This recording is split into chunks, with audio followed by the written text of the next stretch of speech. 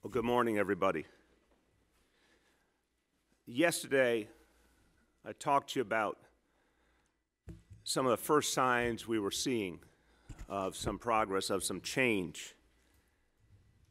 And I want to go deeper into what it means, what we know, what we don't know at this point, but also how we are going to prepare for the weeks and months ahead.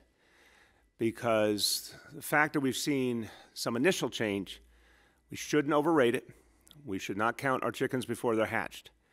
But it does remind us that if we do everything we need to do as New Yorkers, we can hasten the day when bigger change happens, when we can go even farther. What this all is saying to me, the more our team researches the situation, the more we learn from experience, the more we really understand this horrible disease through actually dealing with it here at the front line of this entire nation. What we're seeing is how much the people matter, how much the future will be determined by all of you, by the people of New York City. What you're doing so far is absolutely on target. It's very, very tough to do social distancing. It's very tough to stay home and practice shelter in place. No one thought it would be easy. I can certainly say, I think for all of us, it's even harder than we imagined. So for everyone who's frustrated, for everyone who's already feeling, cooped up and like it's hard to imagine doing this for a long period of time. For a lot of people, actually, one of the things I hear constantly from people is they feel bored.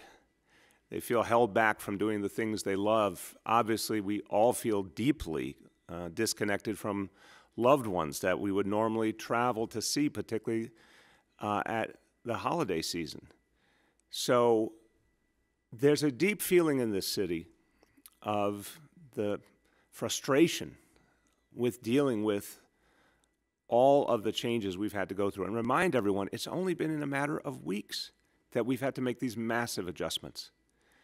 So for anyone out there who feels frustrated, who feels confused or angry that all this had to happen, I share that. We all feel it.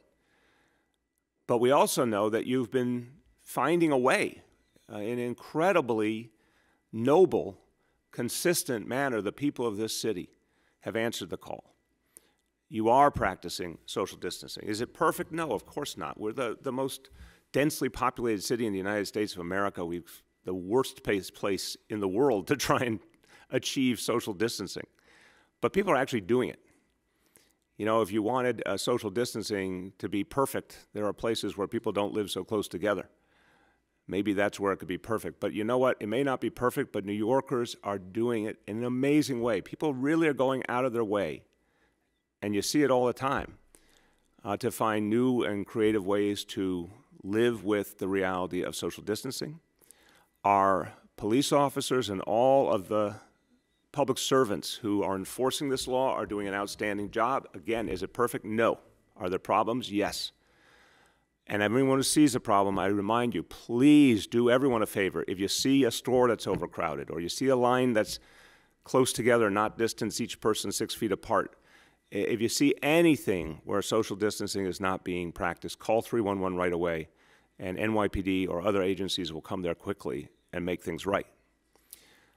But the fact is the NYPD, the FDNY, the Buildings Department, the Sheriff's Office, the Parks Department, they've all been out there doing enforcement, and what they're finding time and time again is a very high level of compliance with the rules of social distancing. And they're finding that, yeah, sometimes people need to be reminded, particularly younger people. That's not a shock. Teenagers having to be reminded to follow the rules. For all of us who are parents, that's something we're very, very used to. That's something we did or do every single day in dealing with teenagers. I certainly did, and Shirlane did when we were bringing up our children. So it's not a surprise that all the adults in the lives of our young people have to remind them constantly to follow the rules, and that our enforcement officers go out and see people of any age. They're going to have to remind them, particularly younger people. But what we're finding is when the police show up or any of the other agencies, the reminder is working. The warning is working. We're not in a situation where we have to give a huge number of fines. But we do need people to call 311 the second you see it. Anyone who's frustrated, angry, or they see a lack of social distancing, or they see people crowding, you know what? Don't be angry. Just pick up the phone. Well, you can still be angry, but the most important thing is don't be angry and hold it into yourself. Act on it. If you really believe it's a problem and you don't make that call, then I have to say, I guess you don't think it's that much of a problem. So seriously, all it takes is a call to 311, and then help will be sent immediately. This is the highest priority for the NYPD and all the enforcement agencies to get this right. But I say that to a point. Generally speaking, people have actually been following these rules. Folks have been staying home. They understand you go out, you do just what you need to do. You get food, you get medicine, get a little exercise, get back. People have been doing that. I've been in many places in the city, and you feel like it's a ghost town. People have been following the rules, and that's why we're starting to see some improvement. And we are far from out of the woods, but we're seeing something because you did that. You earned that. And I want people to think about it this way. We, all of us, 8.6 million of us, have to earn our way out of this horrible situation. Do we deserve what we've gotten? Of course not. No one ever heard of this disease 6 months ago. It didn't even exist. And yet it's visited upon us in a way that's the worst in our nation, one of the worst experiences in the world. But that, when I say we need to earn our way out of it, it's not because we did anything wrong. It's actually because we're doing everything right. New Yorkers are answering the call. But we need to understand we have to save ourselves here. There's clearly a lot more our federal government could be doing, and I'm going to talk about that, particularly when it comes to testing. But we have to fight back this virus, and we have the power to do it in many, many ways. And if we do it the way we're capable of as New Yorkers, the toughest, strongest, most resilient people in this nation, we actually can push this virus back. We actually can overcome this phase we're in, and I'm going to show you what that means. I'm going to lay it out today. And we actually can get to a point where we start the pathway back to normalcy. And it will not be easy. It won't be like a nice straight line. I want to warn you right now. It's not like we're going to, each week it's going to get a specific, easy, clear milestone, and it's all going to go perfectly and cleanly. It's not going to be like that. If we're not careful, if we're not strong, if we're not disciplined, in fact, this is a disease that can resurge. You should be very worried about resurgence. We all are. The last thing we can afford is to let down our guard and let this disease back in the door even more, and then see the numbers spike up, the pain, the illness, the death spike up even worse because we let down our guard. So when I say earn, I'm using the phrase to make a point. You didn't deserve this, but we're in it. As New Yorkers like to say, it is what it is. But we can fight our way out. And we have been. And we have proof of it. The fact that we saw some improvement in the dynamics with hospitalization, we saw some improvement with the number of ventilators that we had to use versus the number we expected to use. That says that shelter in place and social distancing are working. And now it's not let's, let down our guard and take it easy. No, it's the other way around. It's let's double down. Let's intensify. Let's take these new standards, these new approaches we've all learned together and really tighten them up and make them as strong as they possibly can, because that's the way out of this. All of us together. And everyone has to be a part of it, and everyone has to help each other get better. We're one team. As New Yorkers, we are one team. Think about that for a moment. 8.6 million people, we all are depending on each other now. So if someone in your family, someone in your life, or someone on the street isn't doing what's right, you got to help them. You got to remind them. And if there's some people that are trying to figure out how to do it even better, help them too. Because the rules are out there, the standards are out there. We have to help people, literally each person, do it better. Think of it this way. Every time you practice shelter in place and social distancing the right way, you're literally reducing the chance of transmission to another person. If 8.6 million people do that in unison, the whole trajectory changes. Are we going to be perfect? No. but we can do amazing things together if we feel that we're all in this together, and we surely are. And that's a spirit New Yorkers have shown many, many times in times of crisis. And I know, I have total faith in the people of this city that we can overcome this by helping each other to be the best we can be in fighting this disease. So we need to win our way to the next phase. And I'm going to talk to you today about where we are now and then what it would look like to go forward. Now, obviously we have a long way to go. Long battle. I've said from day one, this is going to be a long battle. It's going to be a tough battle. So the first thing I'm going to tell you is not expect instant gratification or expect something easy. I don't think you do, but I'm just going to make it plain. We still have widespread transmission, clearly. We still are seeing horrible, painful realities for so many New York families. We got a long way to go. I don't see anything getting easier in the month of April. I think it's going to be a long, tough April. I've said for a long time, get ready for a long, tough May. Now, if we continue to make progress, as we've seen at least a beginning of, May might be easier than what I originally feared it would be, and I want it to be easier for all of us. But I think the way to think about this is April and May are when we have to win this phase. We have to push back this disease. We have to open that door to the next phase where things get better. We have to fight for it. And what we're going to do, all of us, particularly our healthcare leadership, is constantly give you updates, more and more specific updates, so you can see the progress yourself, so you can see the fruits of your labor, what you have done to help bring about the change. But the one thing I guarantee you is we will not jump the gun. Unless we have sustained hard evidence that things are getting better, we will not relax any of the tough standards, the restrictions in place now. So I want us all to get to that next phase together, but it's going to be based on the facts, and those facts are going to be very public. But we can say, now that we have had a chance to see what a little progress looks like, we can say that it's time to start planning for the next phase very overtly, to talk about it, to give you a sense of what it looks like, and to make sure that we all understand together, everyone, what the common objectives are. The more I think New Yorkers understand the game plan, the better off we'll be. Look, we all understood at the beginning of this crisis, no one on earth understood the coronavirus fully, and there was no roadmap, there was no playbook just sitting around for every city and state and country to use. But now, for the first time, as we've learned more, as we experience more, we're starting to be able to put together a game plan for the future. So while we're in this phase, the toughest phase is the time to plan for the next phase when things start to get better, and to lay out the goals very clearly for everyone to understand. So first, number one, we cannot allow a resurgence. This would be the single most powerful goal. Whatever you do, don't let it get even worse.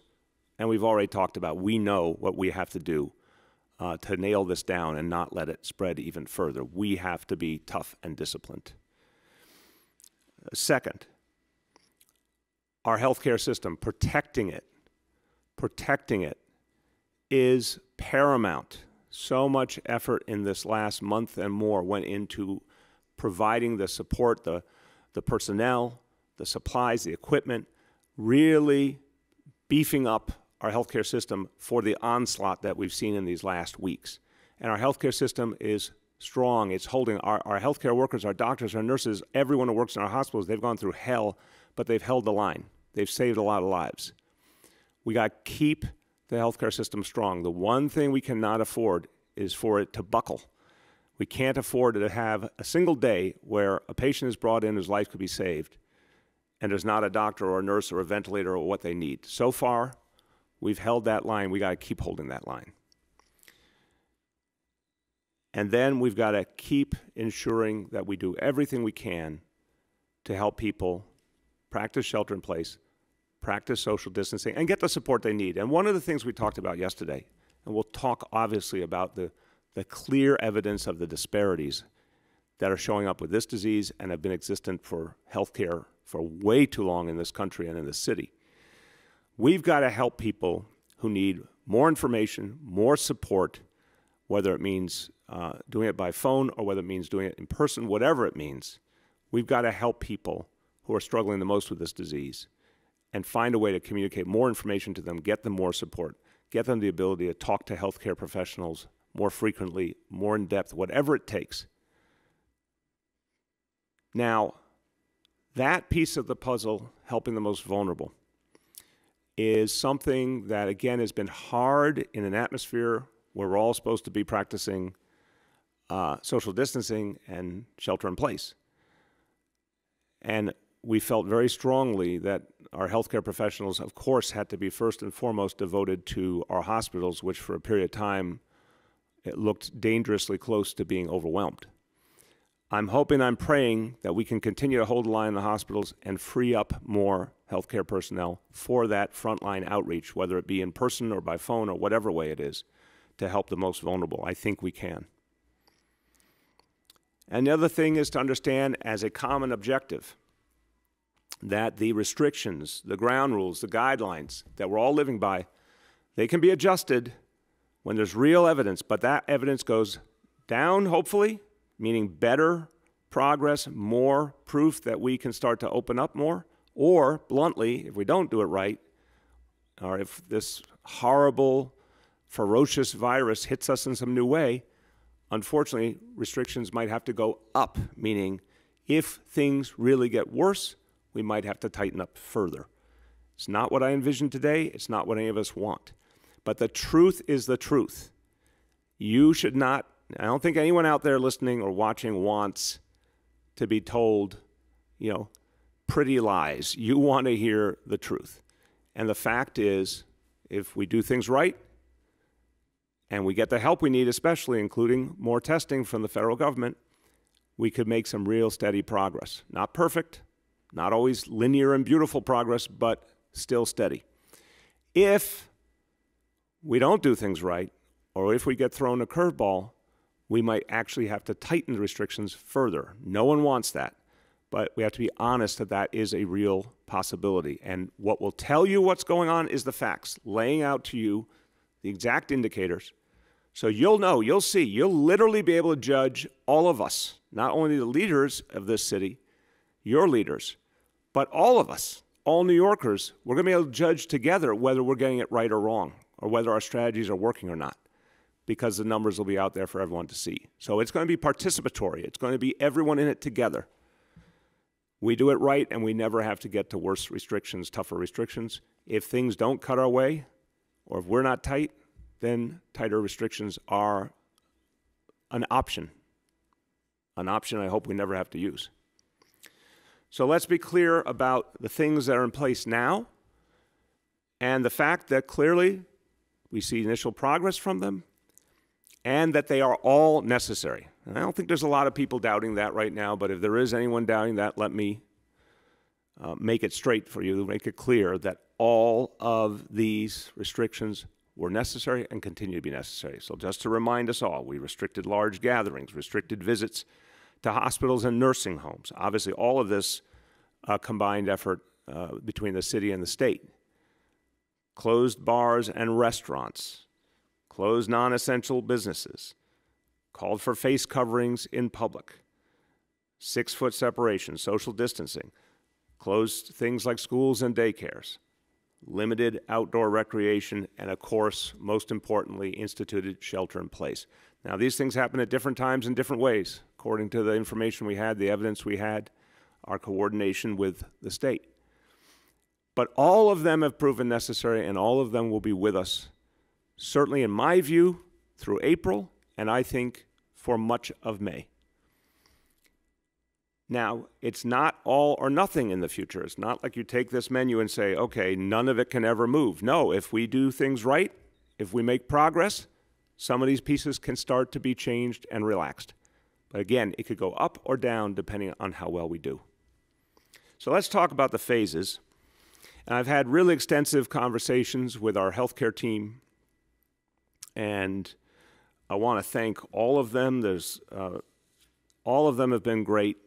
Our Deputy Mayor for Health and Human Services, Dr. Raul Perea Hense, the team, of course, at Department of Health, Dr. Oxiris Barbeau, and our Deputy Commissioner, Dr. Dimitri Daskalakis, and all of their staff, Health and Hospitals, Dr. Mitch Katz and his great team. We've had some great help in recent weeks from a senior advisor we brought in to advise us on the COVID-19 strategy, who's an internationally recognized expert, Dr. Jay Varma, who's with us here today. Many, many people, and I'm not even mentioning a lot of others who have contributed. But the constant conversations over the last few days have allowed us to want to really go into depth about these three phases of the epidemic and to help people understand it more clearly. We want all New Yorkers to be a part of this and to feel, again, invested in the solutions and the actions we have to take. So let's recap where we are now, again, in the first phase that we're experiencing widespread transmission. What it means, you're seeing constantly new cases, regularly, just consistently. And we're at a point, because of community spread, where we can't trace the origins of individual cases to their initial source. We do need, in this phase, the strong guidelines and restrictions. And we have to ration testing. We have to prioritize testing because we have a very limited supply of testing. Where is it going? Again, testing is being focused first and foremost on saving the lives of people who are already in danger of losing their lives. Folks in the hospital, in danger, or people who it's quite clear are already experiencing disease in a direct, dangerous way, and the healthcare professionals need that testing to know what's going on. Job one. Job two, our healthcare workers. Testing to protect them, to know who should be at those hospitals and who shouldn't, to keep them in the game, all those who can be. We desperately need our healthcare workers. We've obviously lost a certain number of them temporarily to disease, and it's such a tragic, painful truth, we've lost some permanently, and we know it's so painful that some of these heroes are gone forever because they sacrificed for all of us. We have to make sure they have the testing they need, period. High, high priority to make sure our healthcare workers have the testing they need so they can do what they're doing to save everyone else. And then our first responders, who we're depending on deeply in this to save lives in so many ways, including all the ways they do that have nothing to do with COVID-19, to be the backbone of getting people to the hospitals when they need, and to enforce these rules that are keeping this disease from spreading. Those are where the priorities are in this phase where we don't have a lot of testing, and we have to think about the most basic things that we can do to make sure healthcare is there and help is there for those who need it most.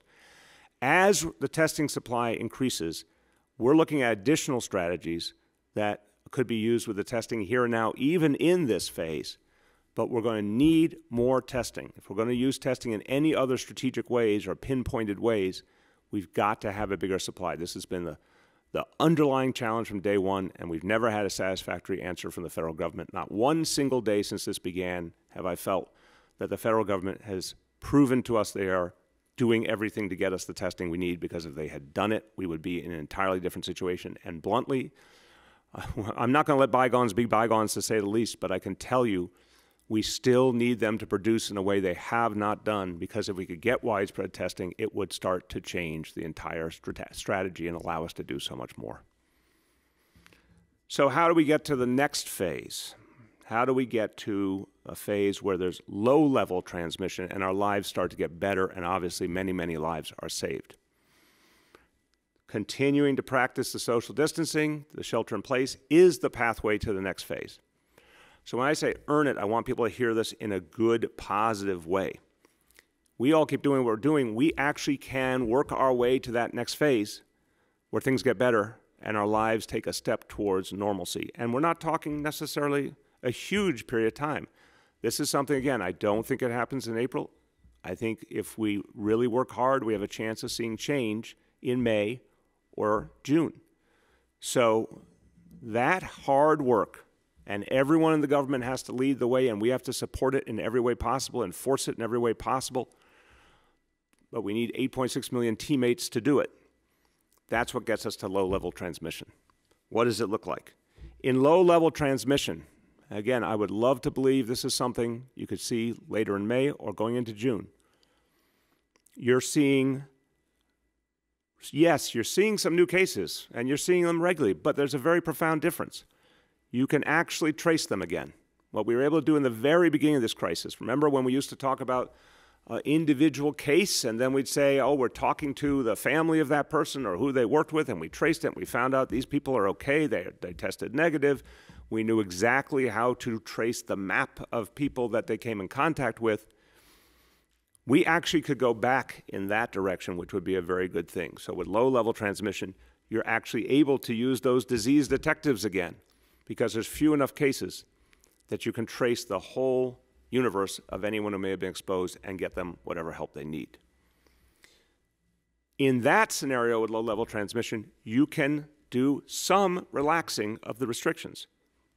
Not all at once, but you can start to make life a little more normal. And people have to be smart about it, not overdo, but if we're patient, if we're measured, we can actually sustain that low-level transmission phase and work our way towards the next even better phase. To do this, we would need a more substantial amount of testing. If we tried to do a low-level transmission strategy with just the testing we had now, we would constantly run up against the problem of lack of testing capacity. So we need some greater capacity. It's not clear how and when that happens. It's not clear if there'll be enough technological advances or if somewhere on the international market we can get the right kind of tests. It's not clear at all if the federal government will really have the breakthrough that they need to, that they'll focus their energies on getting testing to all the places they need it. I think the federal government is still the single most important piece of this equation when it comes to testing. So we would need more testing, and we don't have it yet. But since that phase is not likely until May or June, there's time, and we're going to work very hard to get that testing one way or another. We'll search the whole world to find it. Whatever will get the job done.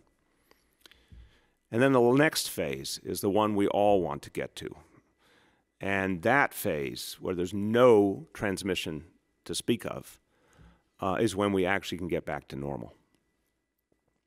And always being vigilant, always guarding against the resurgence, always realizing we're up against a very ferocious and clever enemy in the coronavirus. But there is a phase, and we can actually describe it now, where you have the ability to see very few new cases, so much so that you can basically say it's a no transmission dynamic. To get to that phase, you need a lot more testing. That phase requires testing whenever needed, however needed. Again, we would need that federal help to get there. In a no transmission phase, what it basically means is there's very, very few cases, and that essentially the cases that do emerge come from outside the city, not from within the city. So someone travels or comes here, and that's how someone contracts it, but again, rare and traceable. That kind of phase means we're out of the social distancing business. If we really work hard, we get to the point where we don't have to practice the same kind of restrictions. That, again, is months away, but it is something we can at least envision. And in that phase, you do a lot of testing. You test anyone who might potentially have been exposed. Even if they're not showing symptoms, you test anyone who has any kind of symptoms that might be related to the coronavirus. It's a very aggressive testing approach. And it is very, very much focused on a lot of information and a lot of support for anyone who needs it. That's a phase we could get to, but it's going to take a lot of work. So let's go back on this whole idea of how we go from here to there to that no transmission phase we all want to get to as soon as possible. So this graphic is on purpose showing you that it is not a beautiful straight line in truth. We've talked to all of our health experts, and I mentioned Dr. Jay Varma, who's worked all around the world fighting the coronavirus and other infectious diseases, and he's brought back lessons from a lot of different countries and what they've seen. What is one of the most important lessons is it doesn't go in a straight, perfect line. In fact, there's always the danger that people start to relax a little bit and you see the disease start to come back, and then you have to fight it back. Our job is to try and make it as straight a line as possible, to stay focused, stay disciplined, practice whatever the standards are at that time and practice them really well and enforce them. And that's where all of us, I keep saying that this is participatory, everyone's in it, but the government, this is a piece where the government 100% has to always create the right kind of enforcement. And that's my job and the job of all my colleagues. But we need you always. Again, if you see it, call 311. We used to talk about in the fight against terror, if you see something, say something. Well, for right now, the enemy is a disease. The terrorist is a disease. And if you see something, call it in immediately. Crowding helps this disease to grow, and where people are not social distancing, the disease grows. We need you to call 311. Just call. Don't even think about it. Just call, report it, and help will come right away. That is something I'm guaranteeing. And if there's any place where it doesn't come, I will deal with that agency or that official who didn't get the help where we needed it. So I need the reports so I can protect you. So resurgence, I've addressed, this is a real thing. This is a danger always. This is why we have to look at this and feel it. I'm asking people to not just think about it, but to feel it. We get too loose, we loosen our grip, we get overconfident. This is what can happen. You think things are going good, and then suddenly it's back with a vengeance. That does not have to happen. But God forbid it ever did happen, then restrictions go back on, and in fact, restrictions may get to a higher place than we've ever seen them before. That, to me, is incentive to all of us. None of us are enjoying the restrictions we have right now. Lord knows we don't even want tighter restrictions. Let's get out of this phase and get to the better phase together, but let's hold it. Let's stay firm with it and never let that resurgence happen. Now, let me talk to you about the way we will be giving you the information going forward so that you will be able to watch in real time along with everyone here at City Hall, everyone in the health department, health and hospitals, emergency management, all the people leading this effort to fight the coronavirus. You'll be seeing the same data they see in real time, and this will start on Monday. And the goal here is that everyone together, all New Yorkers, can watch the movement of this data and have a common goal, a common standard.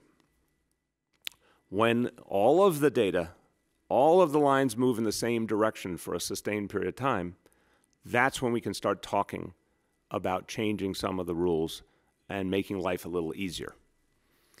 So the goals will be clear, and the three indicators are these. We're going to show you every day the number of people admitted to hospitals for suspected COVID-19 conditions. We will also show you, second, the number of people admitted to the ICUs for suspected COVID-19 conditions. And then we will show you the percentage of people throughout the city who tested positive, the specific positive tests for COVID-19 throughout the city. Now, what do we need? To start to discuss moving to the next phase, that better phase, and to start to discuss any change, any relaxing of restrictions, we need to see all three of those indicators move in unison, in the same direction. We cannot see two of them get better and one of them get worse. That doesn't work. All three have to move together down. All three have to move in a better direction together. They have to do that for at least 10 days to 2 weeks, sustained, consistent. If it's one day gets good and the next day goes bad, that doesn't count.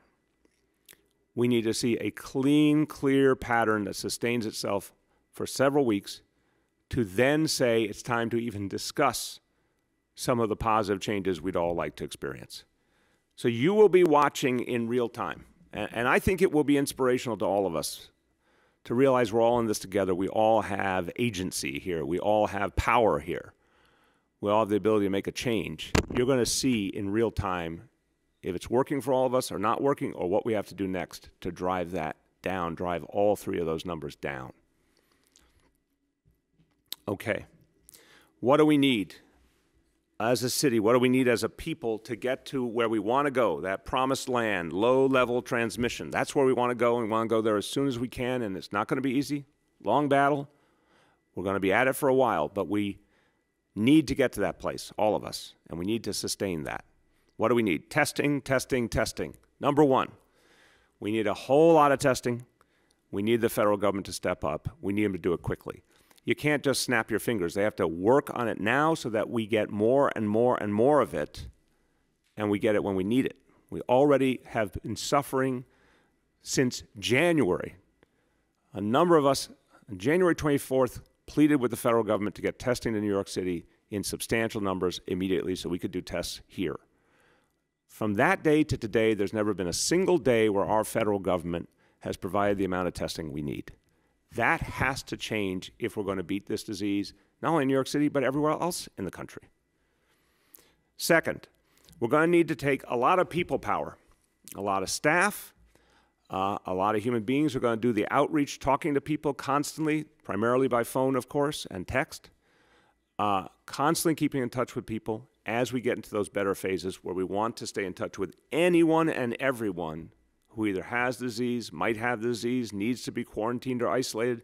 A lot of communication, a lot of follow-up, making sure people have what they need, making sure we're finding out what's going on, making sure people know how to handle things or if they need additional medical advice or care. A lot of staffing, which we will provide.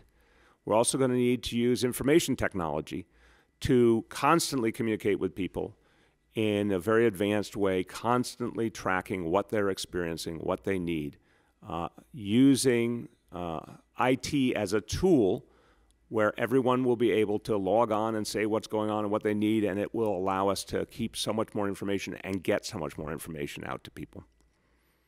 We're going to need more options for quarantine and isolation. So we've been building out hotel capacity to create temporary hospitals.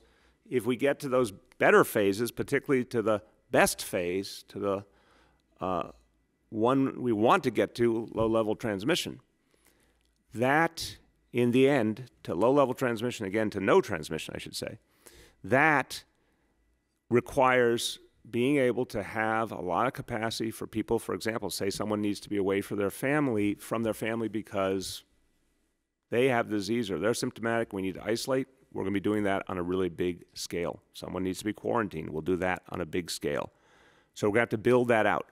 Hopefully we'll need less of those rooms for hospitals, but we will need a lot of those rooms for isolation and quarantine.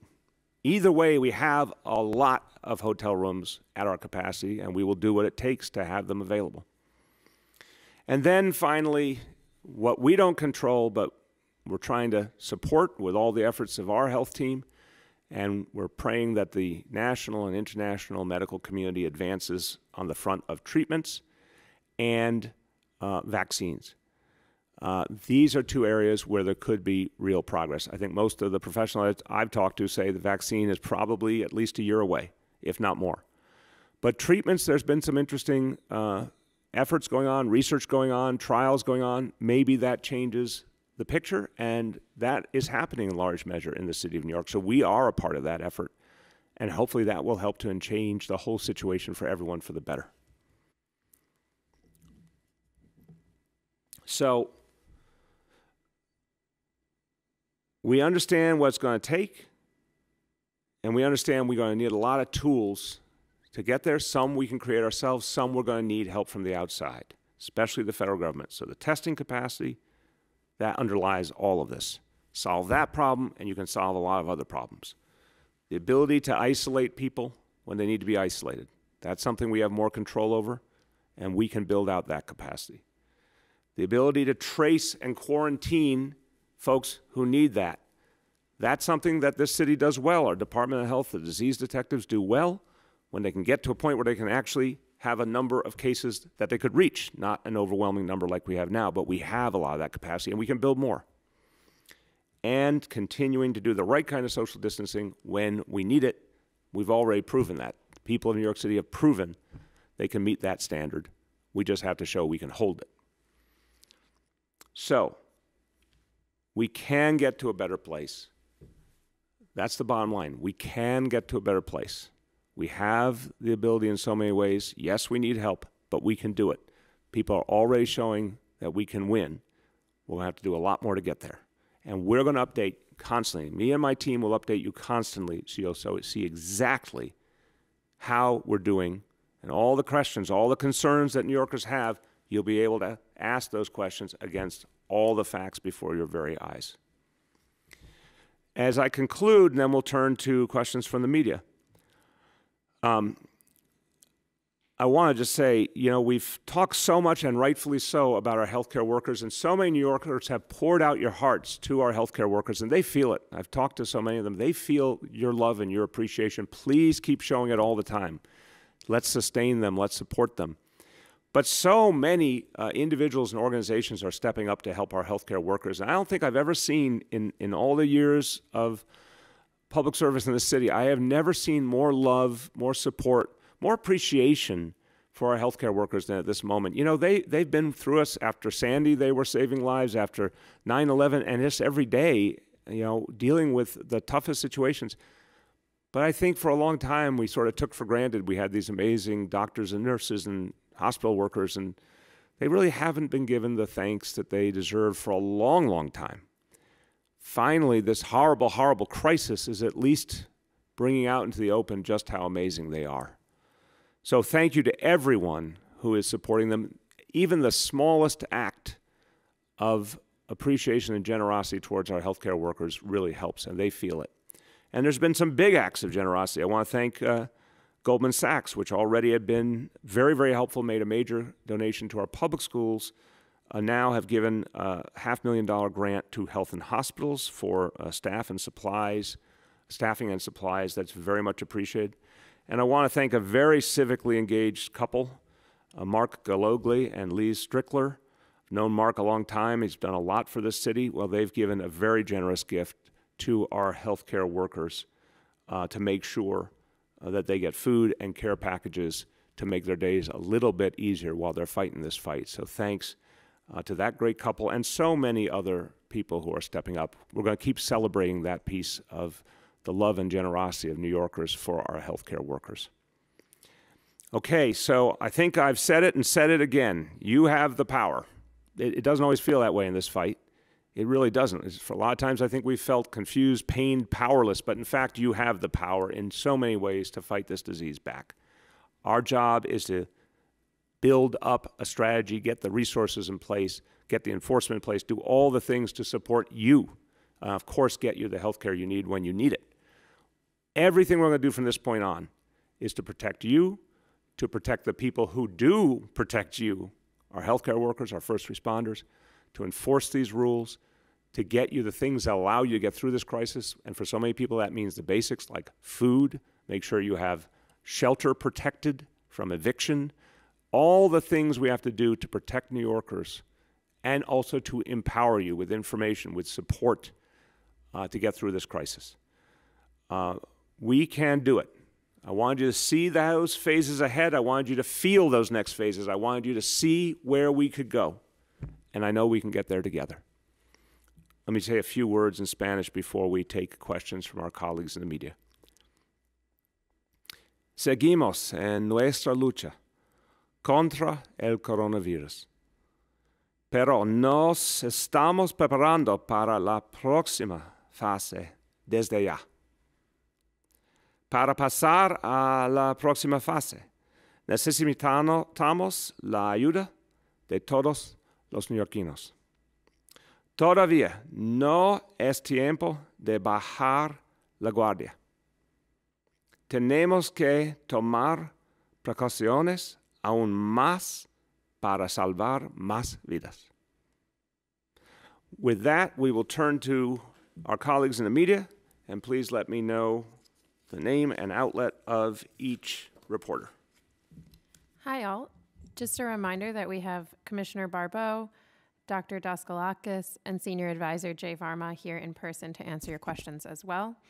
We will take one question from each reporter in order to get to as many outlets as possible. With that, I will start with Andrew from NBC New York.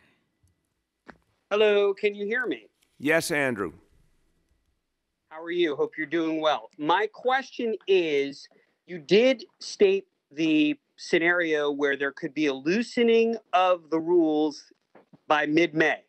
If that plays itself out, do you envision restaurants opening with limited seating? What can you describe to New Yorkers as a good case scenario should this play out forward? Yeah, first of all, you've interpreted, we've known each other a long time, Andrew. You've interpreted very generously. So I want to make clear that I'm saying from what we know today at this hour, April, we're going to have to fight this fight the way we are now. Into May, that could be a lot of May, in fact. And I would love it if some change could happen at some point in May, but it may not be till June. So I want to make real clear this is based on what we know today. It's always changing. So I don't want you or anyone to hear that as, oh, we got some hard and fast date in May where things are going to start to be easy. It's not in the least.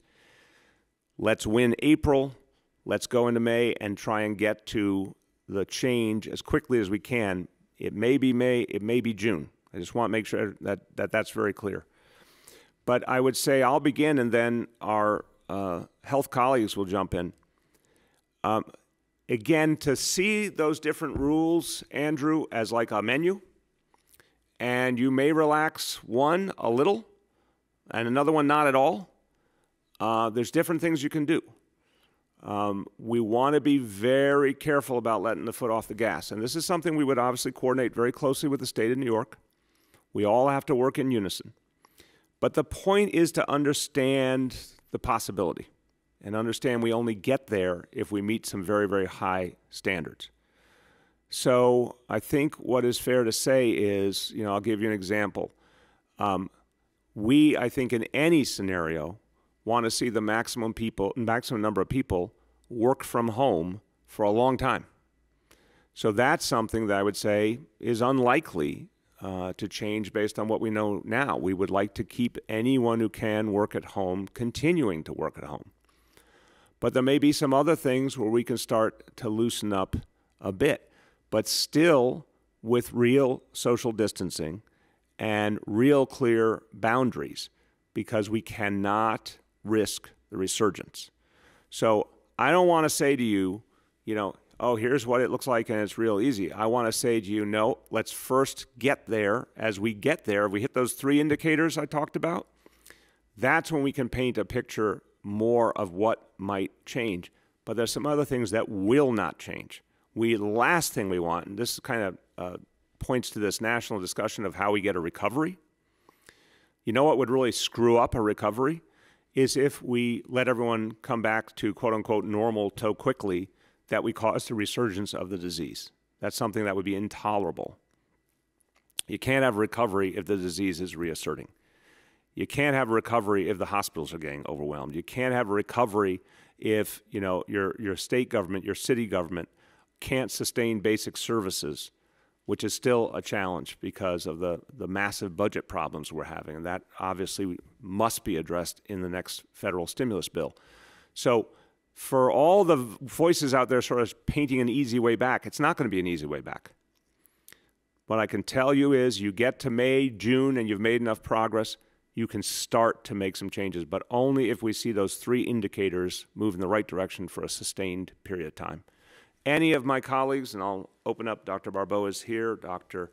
Daskalakis, Dr. Varma, if you want to jump in, because I've tried to paint the picture, but now let's see, the experts want to tighten up any pieces of it. No, I think, Mr. Mayor, I think you got it just right. I think it's important to also note that there is no set cookbook to this, right? We've never been here before, and so the intent with regards to starting to loosen up some of the restrictions around social distancing is to allow the city to take early steps to getting back to a new level of normal. We don't know exactly what that new level of normal will be, and so it may include loosening some restrictions so that perhaps different types of businesses may reopen, so that we can maybe have some very small number of gatherings occur, all the while maintaining the preventive measures that we have put in place from the beginning with regards to hand hygiene, with regards to covering your mouth and your nose, likely continuing to recommend the use of face coverings for individuals that are high risk. But the most important thing, Mr. Mayor, I think is really critical that you said is that we need to really take measured steps, because I think what would be detrimental to this response is to have those measures come off too quickly, or have New Yorkers feel like everything goes back to normal and we have a resurgence. That, I think, would be the most detrimental to this response. Either doctor, you want to join in? Open chair, you're good? Okay, go ahead. Who's next? Next, we have Anna Sanders from the Daily News. Hi, Mr. Mayor. Can you hear me? Yes, Anna. Yes. So you've repeatedly said that you don't want to go into details about how the city is handling the bodies of people who have tragically died of this disease.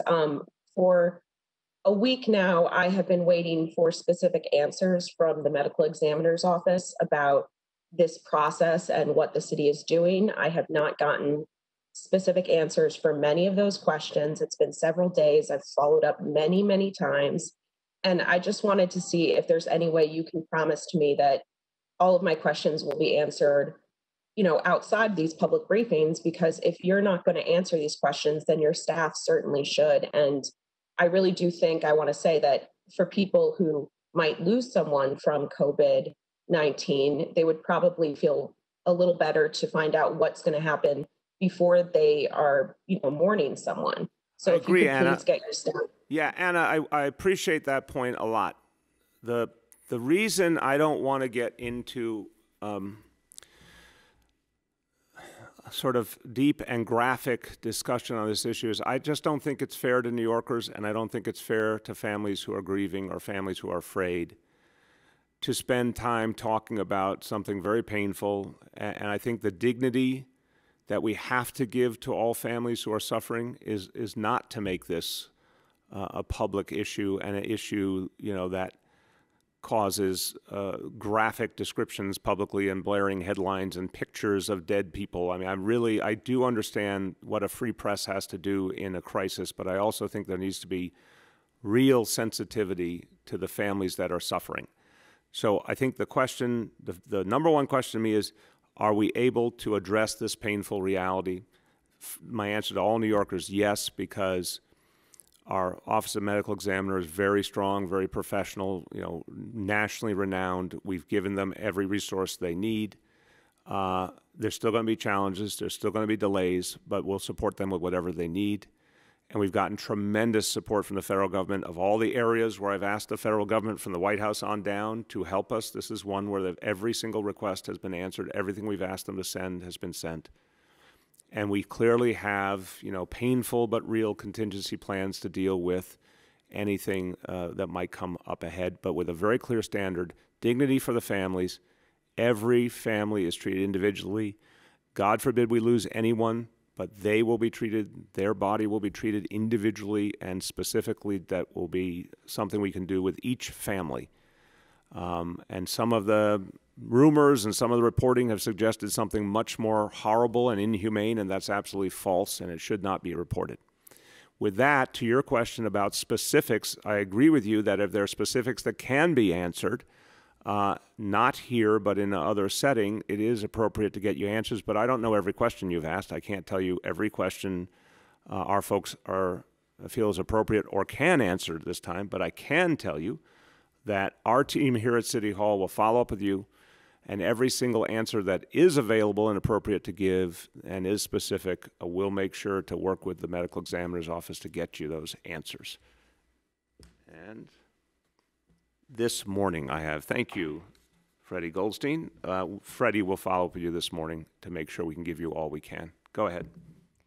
Next, we have Julia from the Post. Hi, Mr. Mayor. Can you hear me? Yes, Julia. Hi, good morning. So, you're talking about we're going to be going, through May, maybe even June. So I'm wondering when you're going to make a call about schools, given that I guess for now they're closed through the end of April per the governor's order. And then if you can just touch quickly on why we didn't have that real-time data that we're going to have on Monday. I know it was a wartime footing and everything, but you control a vast bureaucracy with hundreds of thousands of employees. Why couldn't we have gotten this information earlier? Julia, it's the same on the first point about the schools. Series of conversations happening right now to decide, do we have one last chance to open them up, in person before it's too late for the school year. School year goes to, the last few days of June. Do we have a realistic opportunity to get the schools back up for a meaningful enough period of time? I think we are a couple of days away, 2-3 days probably away from getting to that decision. You're right that for sure April's already gone in terms of our in-person education. We'll decide soon if we think there's a window to still save any part of the year. And we'll obviously announce that as soon as that decision is made. The question of data, look, I'm only going to keep this simple. I think what I've said repeatedly is the reality. This has been a wartime footing. We are dealing with a pandemic. We are dealing with something no one has ever experienced, any of us, in terms of how you deal with a brand new disease, ferocious disease that has hit us extraordinarily hard with no playbook. We're doing our damnedest to do the most important things. That means saving lives and protecting the hospitals. And that's been where the energy's gone. And in some cases, there was some readily available data. In other cases, it wasn't as readily available. It wasn't as consistent as we wanted. We weren't sure that putting it out would not confuse matters. And that was a real concern. That wasn't going to be accurate and consistent enough to shed light rather than create confusion. And when you're on a kind of wartime footing, you have to be really careful about that. We're now convinced that this is the most important data, the clearest data, and that we can provide it on a very regular basis.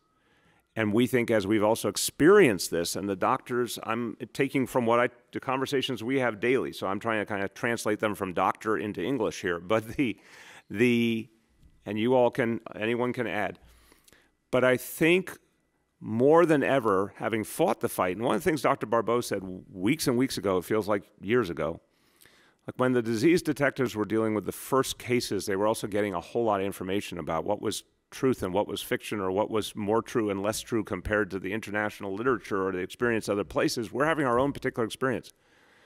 But we've also learned a lot about statistics, if you will, along the way. Which measures are more important and tell us the most, which have been less crucial to understanding the picture, which have been more accurate, which have been less accurate. There's a lot of different measures out there. Some we have found to be lagging more, others are more real time. These, we are convinced, are the ones that will tell us what we need to know and that we can produce for you constantly in real time. So, long answer to say, I'm just not going to go back and litigate the past because we're fighting a war right now, but that is the truth. We now have confidence that these are the right measures and we can provide them to you regularly.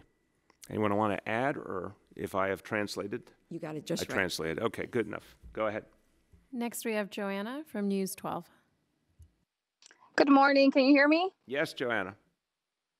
So we understand that you spoke to people one-on-one yesterday outside Lincoln Hospital, people who were demanding for more testing in the Bronx.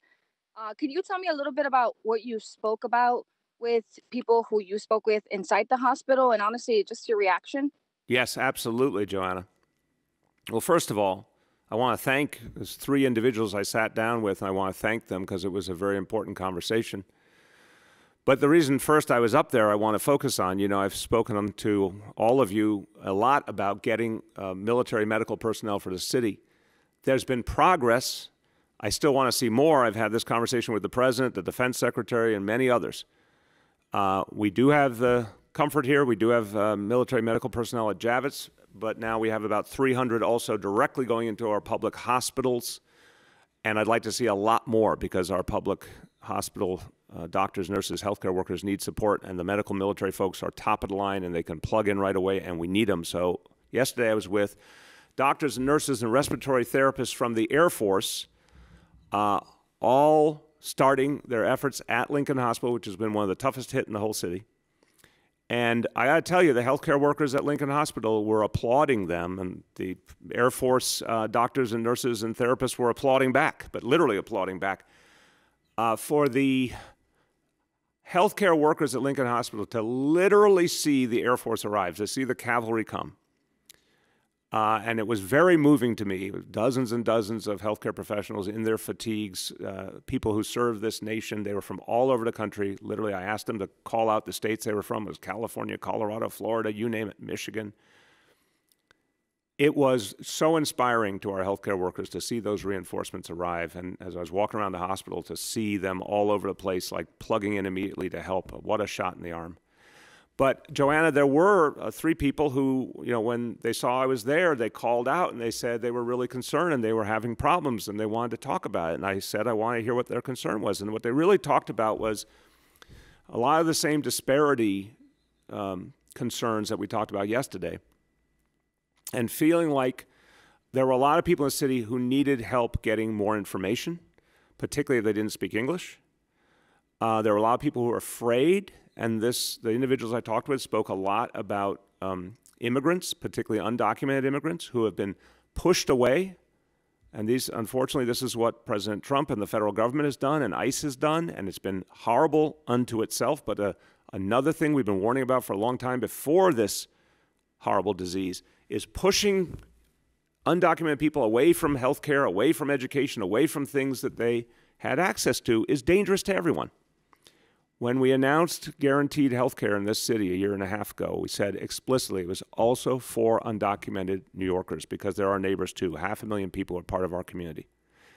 But what the Trump administration did kept scaring immigrants, undocumented and documented, from getting the help they needed, like the public charge policy. There's so many things that push people away from care and away from help. So this is what a lot of the conversation is about, that we have to somehow make up for that with more grassroots outreach, more information, particularly in other languages, and just a recognition that a lot of people, they understand there's a crisis going on, but they don't have enough information on how to respond to it or where to turn for help. And that's why that telephone service we're going to start, where people can reach a clinician on the phone in many languages, is going to be crucial. We have some of that, but we need a lot more. So that's what the conversation was about. And I thanked them. I told them, even though they had, when they first met, they were agitated. I said, you're actually helping me to see things that we're feeling, but you're giving it some real specific shape that's going to help us to deepen our strategies. So I was very thankful to them. Go ahead. Next, we have Alex from Chalkbeat. Hi, Mr. Mayor. I wanted to ask a question about student attendance. Some other school districts have already started releasing some top-line attendance data. I know that the Department of Education has started collecting that information, but given that it's, we're already in week 3 of remote learning here, there still hasn't been any data released publicly. I'm wondering if you've seen any top-line figures about student attendance that you could share, or if you could provide a timeline for when those will be provided. Thank you, Alex. Yeah, we should provide that. I think, again, what I'll remind everyone, this is the single biggest effort, the single biggest experiment in distance learning in the history of the Republic, all put together in a matter of days. So what the folks at Department of Education are doing, what our educators are doing, is really heroic in another way. And it's reaching a lot of kids, but there's clearly an issue with attendance. We know a lot of kids still don't have the devices, and that's been an ongoing effort. We know a lot of kids aren't logging on as much as we want them to, and that's something we projected. I said it very bluntly. It's one of the many reasons that closing schools was a painful decision, is that we knew even with the best distance learning, we didn't have every kid ready for it. We didn't have every teacher ready for it, and we knew, I know plenty about kids, and particularly teenagers, that you were not going to get not only not perfect attendance, you were going to have a real problem keeping attendance if you couldn't supervise. So we will get you data. I imagine what it will show, and what I've gotten is really only very top line, which is it's a problem. It's a problem we predicted, unfortunately. It's a problem we assumed. And I think we'll get better in the sense of more kids will get devices. And in a world where kids don't have a lot of choices of what to do because they're sheltering in place, hopefully more and more will choose to engage the distance learning. But there's an issue there, and we will get you data as soon as it's ready. Next, we have Gersh from Streets Blog. Mr. Mayor, a very joyous and weird Passover to you. It is. Gersh, I want to wish you Aziz and Pesach, and I want to see you one day throw me a curveball and ask a non-transportation issue. I really believe it's in you. It is in me, but as you know, I cover a very narrow lane, and this is a COVID-related question. You know, we all know that a budget is not just numbers, but it's an agenda, a signifier of priorities. You issued some peg cuts that slashed Vision Zero programs by about $10 million, yet made no cuts to any Department of Transportation expense budget allocations for road building or maintenance. So I'm wondering what that says about your priorities during this crisis and beyond this crisis, that cyclists and pedestrians are sacrificing key programs, but drivers are not.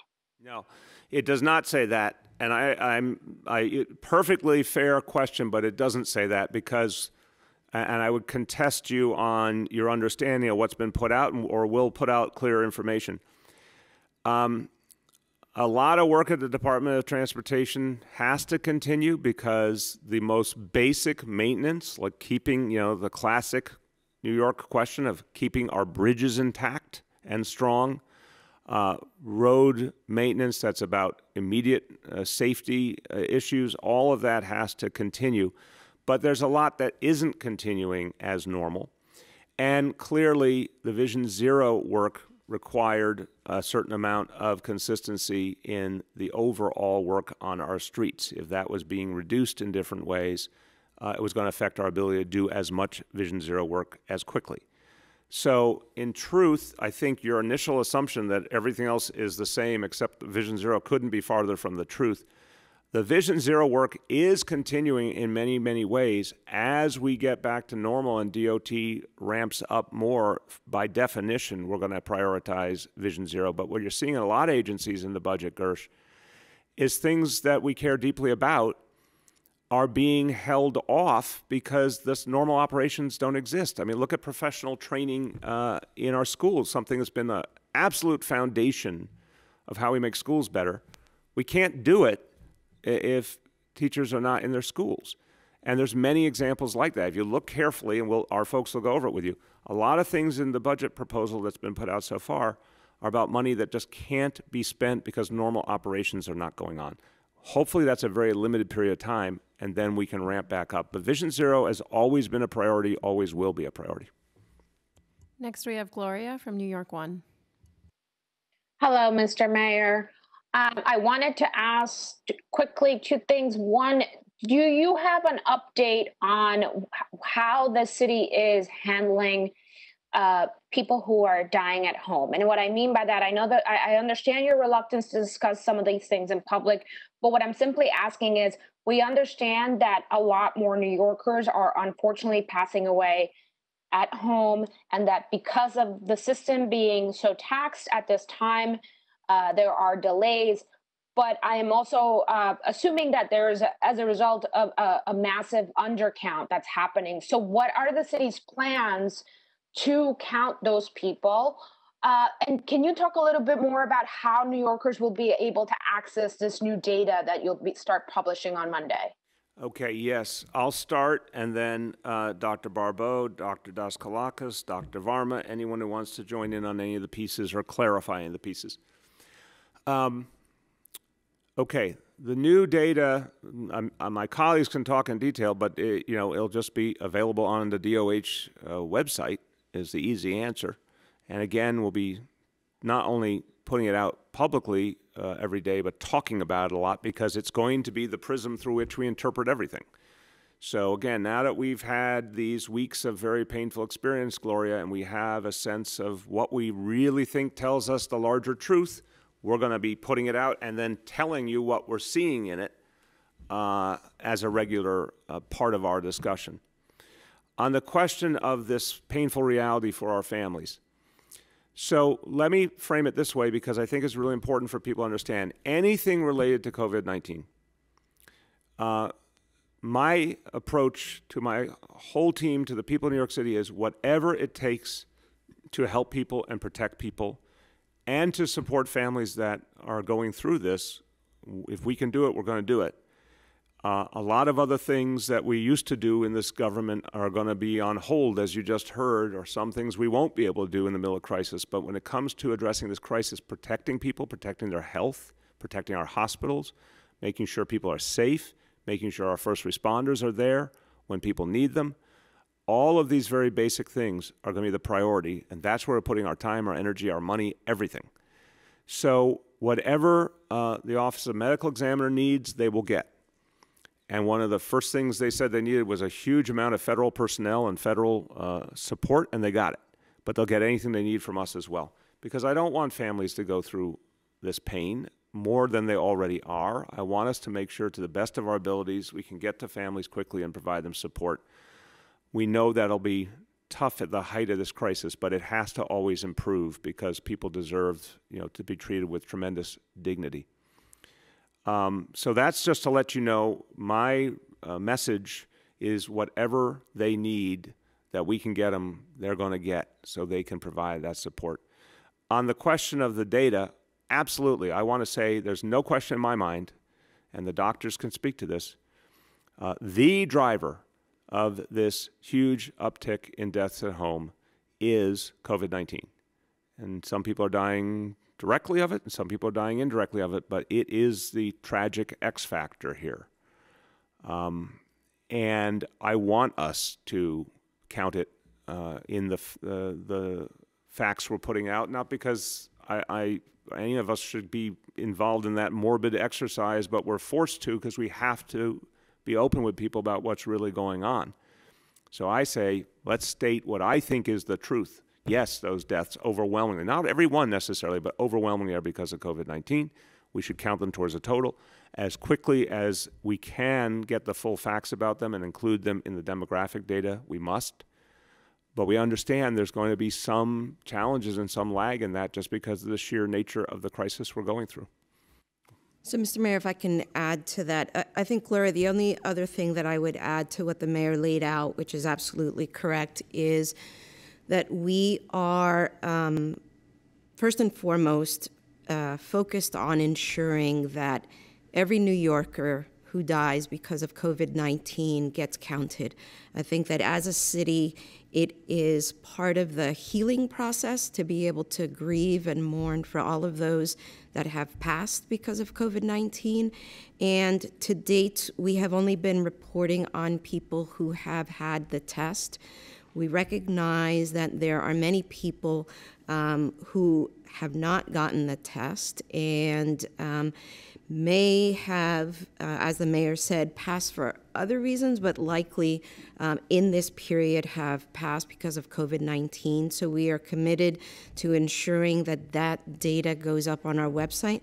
We anticipate that that will happen in the very near future.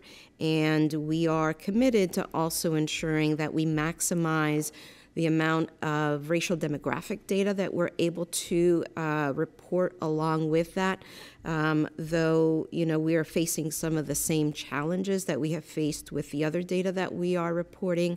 But the magnitude and the importance of having this data out there so that it becomes part of the healing process for the city once we get to the other side of this horrible outbreak, I think is going to be crucial. Either doctor, we good? Or you want to add? Okay, good. Next. Next, we have Sydney from the Staten Island Advance. Hey, Mr. Mayor. So Staten Island's political delegation sent you a letter this week calling on you to treat the borough more equally during the coronavirus crisis after you left Staten Island out of the latest surge planning for the public hospitals and the recent announcement of more military personnel. When Staten Island hospitals need these things too, especially at the new South Beach Psychiatric Center, what is your response to the letter? Have you seen it? And do you plan to send Staten Island military medical personnel or any of the free coronavirus testing for healthcare workers? If so, when? And which hotel have you selected on Staten Island to house medical staff and use for more hospital beds? Okay, on the hotel, Sydney, we'll make sure that's something that's ready to be public, but we do have one hotel ready to go, and we'll add as needed. So our team will follow up because we just need to confirm that that's ready to go public. Sydney, your questions always are framed a certain way. You have every right to do that, but I just want to aggressively disagree with the way you're framing it because I honestly don't think it's fair to the 500,000 people of Staten Island. We have been supplying constantly the Staten Island hospitals. I've been constantly talking to Borough President Otto about what Staten Island needs and what it needs. We're getting it. When we talk about ventilators, N95s, surgical masks, everything we provide, what the Staten Island hospitals need, we are sending them. And I understand the history. I've lived it a long time, as you have, of why people on Staten Island, some people are very concerned about making sure Staten Island is not ignored. But I want to protest when actual constant shipments of needed supplies and equipment are going to Staten Island hospitals. That should be reported too, because it's not fair to the people of Staten Island to only show one side of the picture. It's just not. All the efforts being made to support healthcare workers, to support first responders, also are for Staten Island. Everything we're doing is for Staten Island, like all of the 5 boroughs. So the question of the military medical personnel, first of all, what I said was the hospitals bearing the brunt of the crisis in New York City, and it is true by the sheer numbers, that some of the very toughest situations, Elmhurst Hospital, Lincoln Hospital, Bellevue Hospital, that the military medical personnel going right into the ICUs and emergency departments was a high priority. And I think that was the right priority because those were the places bearing the brunt the most. And we've gotten some of those personnel nowhere near what I'd like to see. I am continuing to push the White House and the Defense Department for many more military medical personnel. And if we get more and more, of course we should be applying them beyond the public hospitals into places like Rumsey, for example. But we don't have that yet. I'll keep fighting for that. The question of the testing, yes, I think this is a very fair question. I did appreciate the point raised by the elected officials from Staten Island that because this is a case where I think the point about not having a public hospital is very fair, where we know that Rumsey in particular handles a big burden making sure that testing as we have it is available for healthcare workers in Staten Island. I think that's fair. The point, Sydney, and I want this accurately reported, is the as we have it. Right now, we're trying to take what is still too limited an amount of testing, use it to address the most serious cases everywhere, Staten Island and everywhere, save lives, protect healthcare workers, protect first responders. We got to keep building that out, and we're continuing to deepen that. So we're going farther with that than where we were even a week or two ago, but it still has to be within the amount of testing we actually have. So presuming we have it, I would love to see a place like Rumsey and ultimately a place like Staten Island University Hospital have that testing as well. We will work to make that happen. The whole thing hinges on increasing our supply of testing so that we can actually use it the way we want to going forward, not just for the healthcare workers and the first responders, but actually to start to be part of those strategies to get down to low-level transmission and no transmission as well. Next, we have Ms. Diouf Campbell. Ms. Diouf Campbell from Africa in Harlem. Good morning. Can you hear me? Yes, how you doing? Fine, thank you. Good morning, Mayor. I have questions about the data that was released yesterday. Oh, I'm sorry. Can you hear me? Yeah, but get close to the phone. Okay. So I have a question about the data that was released yesterday. Go ahead. I have a question about the data. Yeah, no, I heard you. I heard you. Go ahead with the question. Okay, so it seems like it's more complicated than just checking a box to know who is dying of COVID-19. It seems like 37% of death wasn't, it wasn't clear who those people were. Would you be releasing that data soon? And is it possible to make it mandatory so maybe these type of things will not happen in the future? I had a follow-up question about the juvenile centers. Will the youth be released also? Because I know that you release some people from Rikers Islands, but not from the juvenile centers. Thank you. On the last part, and one of the doctors, whoever wants to speak to it, will speak to the work to make sure that the information is accurate. But let me just speak to the juvenile facilities. First of all, to compare with the adult facilities, corrections, we're now between 1,100 and 1,200 inmates have been released as part of the humanitarian effort to make sure we are protecting lives of everyone who's in our correction system. And obviously, when we do these releases, we are looking at who can be appropriately released, particularly those who have the most serious health care conditions. We want to be very careful about any human being, even if it's someone who happens to be an inmate, who has those serious pre-existing conditions, particularly if they're older. But that is also to protect everyone, to protect our correction officers, to protect the inmates who remain by reducing the population overall in corrections. So that's a substantial number who have been released, and some releases are continuing. In this case, we need the decisions from the DAs or decisions from the state of New York to be able to do additional releases. And we've been pushing that those answers need to happen very, very quickly because this is a crisis here and now, and we need all those other parts of the government that have to make decisions to make them right away. On the juveniles, a very substantial number of juveniles have been released. That has happened. That work has already been done, focused on those who could be released because of lower offenses or those who had any kind of health issue that might be compromising. That has been completed. I want to thank Dr. Perea-Hense, and I want to thank the law department played an important role, our Corp Counsel Jim Johnson, our ACS Commissioner David Hansel. They did that work. They completed that work days ago. We can get you the specific numbers on that. Now to the question about how we try and make sure the information is accurate on those who have passed away. Dr. Daskalakis. Thank you, sir. So in an effort to get the data around race and ethnicity out, we achieved a threshold of quality data that allowed us to show an initial view of deaths among individuals based on race and ethnicity. We continue to improve our data sources, and you will see that we will have more and more available data. So I think you were referring to the 37% other or incomplete. As we increase our data sources, as we're building this, those data sources will become more and more clear, and there will be fewer individuals who are in that category. Okay. Next, we have Aaron from Politico. Hi, Mr. Mayor. On the testing, when you say we'll need to go to widespread testing, can you clarify what exactly are we missing? Is it kits? Is it the criteria from the federal government? What exactly is lacking there? And are we being as aggressive as we could be with the amount of testing we have now? Because, I've heard you and your administration repeatedly say, doesn't really matter if you get tested, don't even try to get tested unless, you're gravely ill.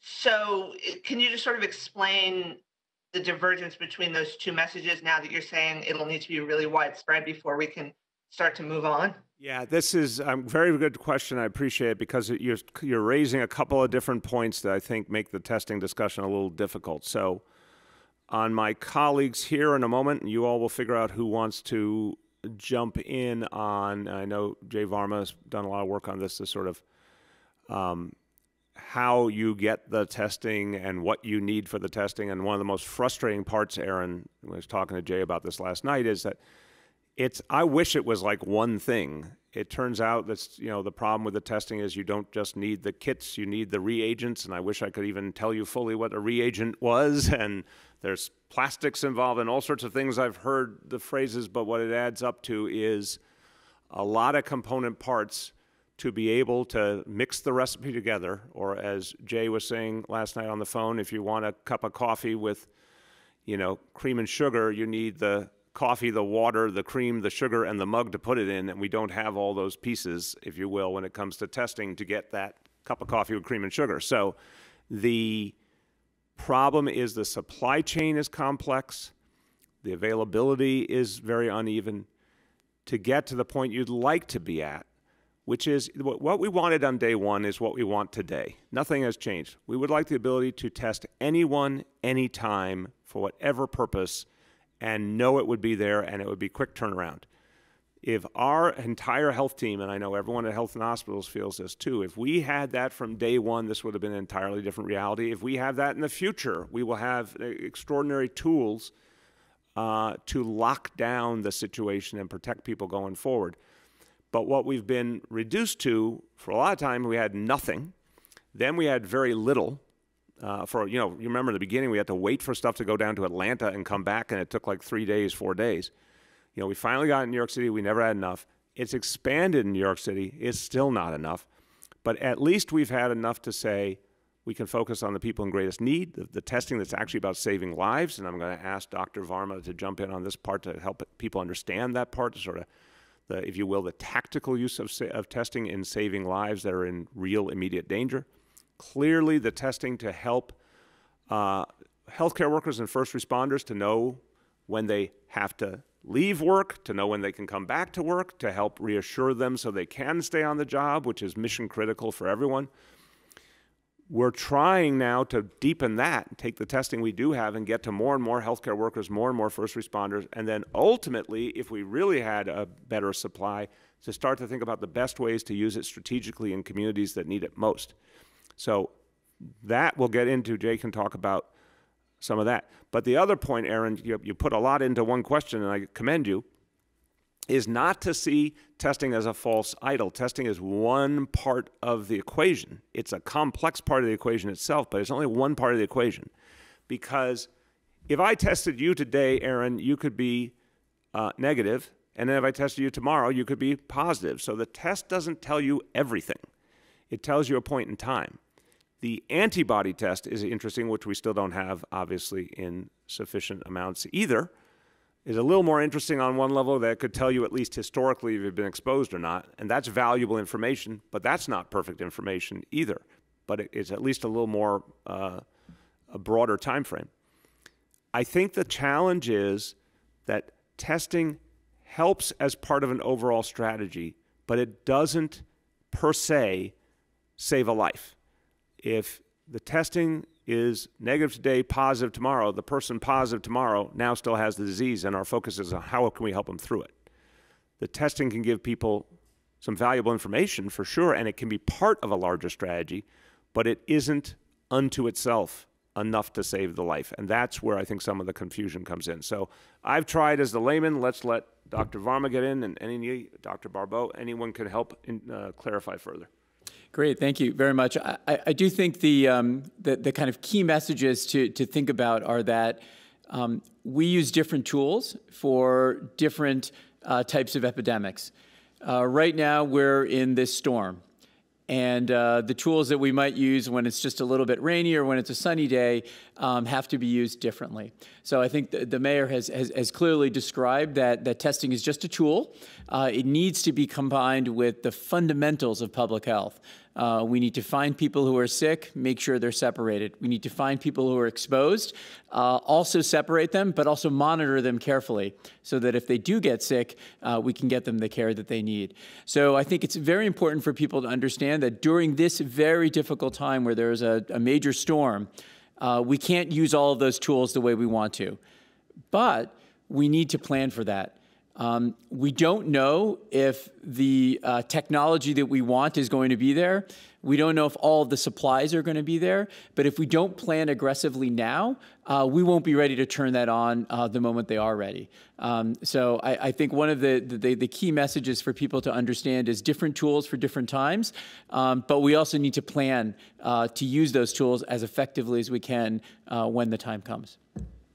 You go, and then I want to ask you both something to add to the question. So what I'll add to what Dr. Varma laid out, and Mr. Mayor, what you laid out, is if we look at this from the big picture, if you envision the curve of this epidemic as a rough bell-shaped curve, the utility of wide-scale testing in the very beginning is to contain the outbreak and to try and minimize the number of people that are affected. And our efforts at that were severely hampered by what happened at the federal government and not having testing widely available.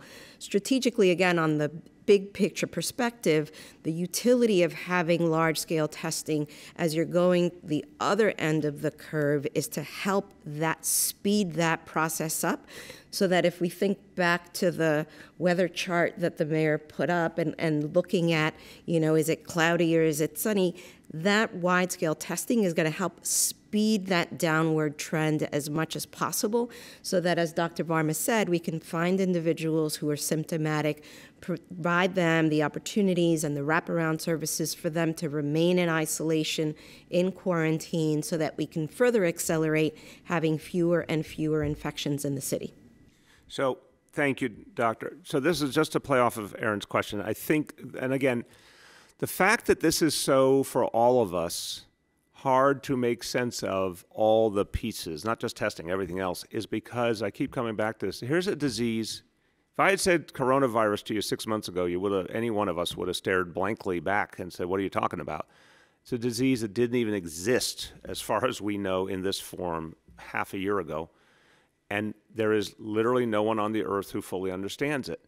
So we're all playing catch up here, but I think what is clear, and I'm going to try it as the layman and let my two colleagues respond to it, is since we don't even have the testing on the level we want, and we have had to, from day one, ration testing in a way none of us wanted to do, we have that problem. But then there's also the problem of what the testing can tell you and what it can't tell you. As I said, none of it is perfect. We don't have the antibody testing on a wide scale, and that would tell you something about people's past exposure, but doesn't even guarantee you couldn't get sick again. We think it suggests it, but we don't know it.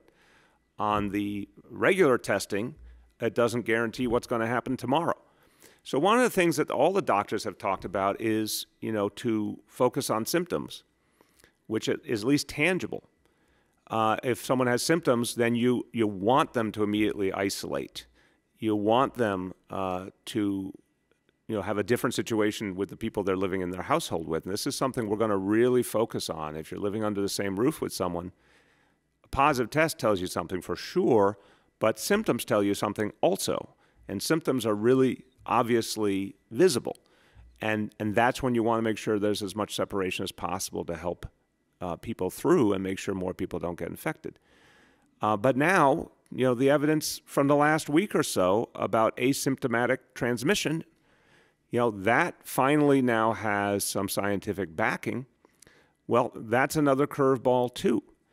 And the fact that someone can be on that scale of, starting to, I'm going to use again my imperfect layman's words, but starting on the pathway to being infected and being able to infect others, but it might not even show up on a test.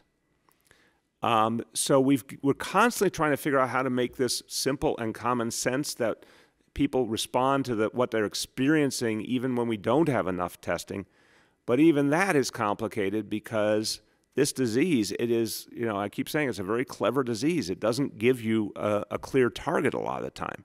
So I'm trying to bring something out. Maybe the doctors can help me about the fact that we know testing would help. But part of why it's not a silver bullet is, even with the testing, you don't get always the full picture. You want to try that one? Yeah, and so I'll sort of emphasize 2 points. One is to remind people about for this type of infection, there are really 2 types of tests that we have. One tells you whether the person has like an active infection and is likely to infect other people. That's the test that you're hearing about most commonly. The second is a test to see whether or not you've been exposed at some point in the past. And it may also help you know whether or not you're safe and won't get infected again. Unfortunately, what makes this challenging for us and what makes this challenging for all of you is that there is a lot of uncertainty. Everything we're telling you has a but or except for. And so we really need, everybody in this fight. We need the scientists in this fight to help us get clarity to all of that. So I think that's one point. The second point is, in addition to the innovation that we need in testing, we need some innovations to our regular tools. Our normal approach, whether you have, let's say, an STD or HIV or tuberculosis, is to find the person who's infected, interview them carefully to find out all of the people who might have been exposed to them, and monitor them and inform them also. But when you have a disease like this, which is so contagious that it spreads through everybody, we need to figure out a way to do that, not just with the people that we have, but with modern technologies. And so one of the things that we're working very actively on is trying to learn from the practices that are being used in other countries that are going through this, as well as find out our own innovations that are adapted to New York. So it's innovations in the testing, and it's innovations in the information technology, as well as our tried and true experts in public health that together are going to really make us move to those, first to the rainy session and then ultimately to the sunny days. To both of you, one more thing, I'm just playing off this. On the point that, and again, I think the asymptomatic, again, another horrible wrinkle in this, and still not fully understood, to say the least. The guidance that was put out by the health department was based on, initial research, but that doesn't mean we have the full picture in any way, shape, or form.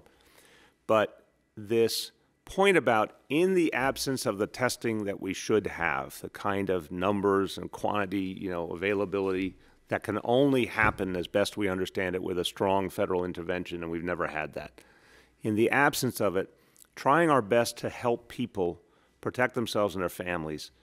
I think the symptoms has been the one thing that's been evident and strong, and a lot of people can make sense of, but we've got to keep communicating more and more what you do once someone in the household has the symptoms and how to navigate that. I think in a world where there's not enough testing and there may be substantial asymptomatic transmission, it's incredibly frustrating and challenging and difficult for everyone. But I think it's fair to say the one thing you kind of have some consistency on is when it does manifest, there's something you can do, and we got to help everyone. We've got to keep getting more information out. We got to keep getting people more dialogue about that. We've got to help people navigate it, and people have to take that guidance and work with it right in their own home. Could either one of you speak to that? Yeah, no, absolutely, Mr. Mayor. I think that we have, over the course of this outbreak, evolved our guidance as the science has become available. And it's important for individuals to have a low threshold for recognizing the early onset of symptoms, cough, fever, sore throat. We're learning more from our frontline colleagues that, what happened during the allergy season sometimes got misconstrued as allergies. So things like postnasal drip may have been early symptoms of COVID-19.